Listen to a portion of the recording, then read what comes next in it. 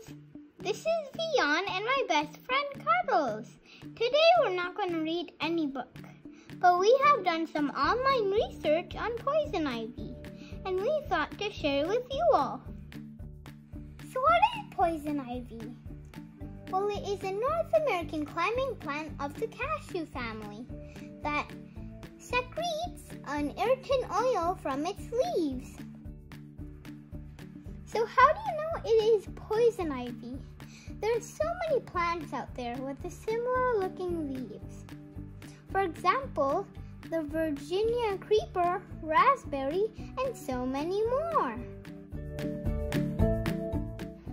Well, here we can tell for sure if it is a poison ivy plant. You have to look for these things.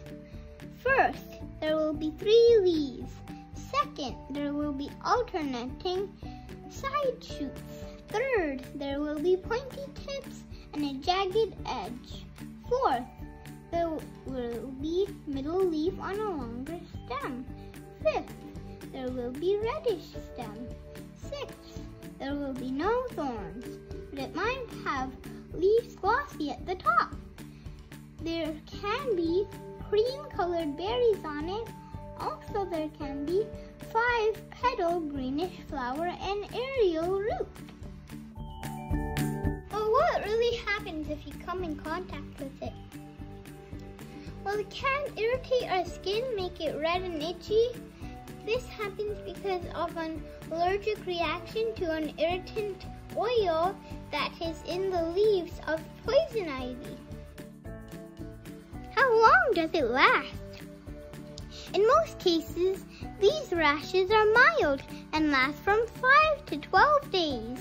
But in severe cases, the rash can last for 30 days or longer. How to treat? Wash all exposed areas well with dish soap, soonest. Apply lotion to give some relief from itching and blistering. Place cool wet compress on the affected area for 15 to 30 minutes. Try not to scratch the rash. It can cause skin infection.